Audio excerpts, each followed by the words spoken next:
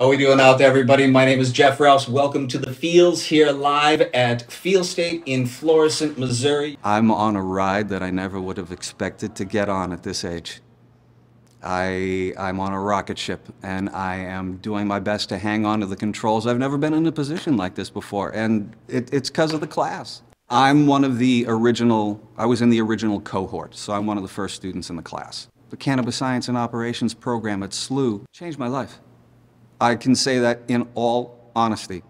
The CSO program changed my life. I found out about it from a news article. COVID hit. I got laid off.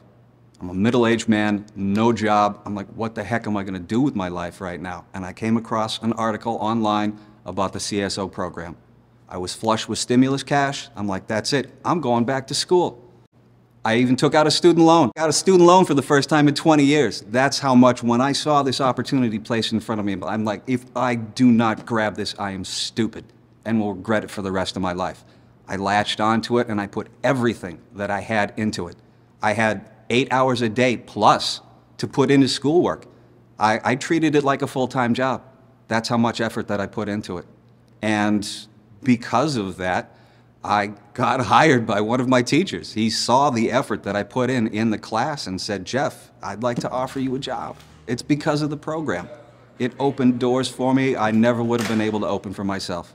I work at Field State Florissant dispensary here in Missouri, and my title, I wear a lot of hats. I'm a bud tender, I'm a patient consultant, I'm a content creator, and I'm an employee trainer.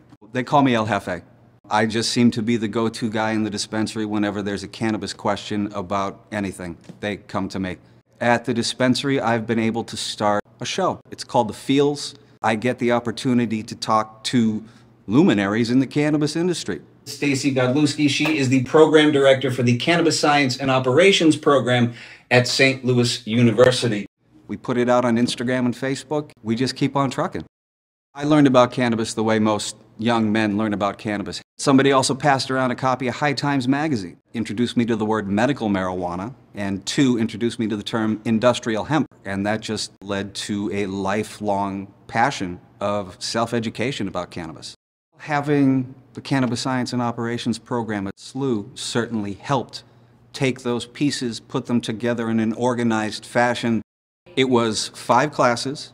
Each class was 8 weeks long, and then there was a capstone class. That certainly helped me organize my decades of self-education into something that I can now proudly hang framed on my wall, a certificate. It's because of the knowledge that I'm able to present to patients on the sales floor. When a patient comes in, the first thing I ask them is, what kind of relief are you looking for today?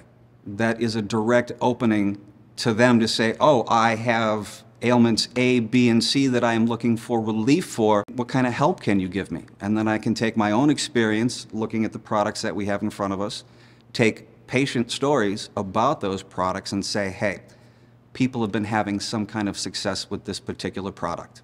The thing is, we called it Field State because we want our patients to be able to find the products that will help them achieve their field state and do the things in life that matter most to them. Have the ability to do that.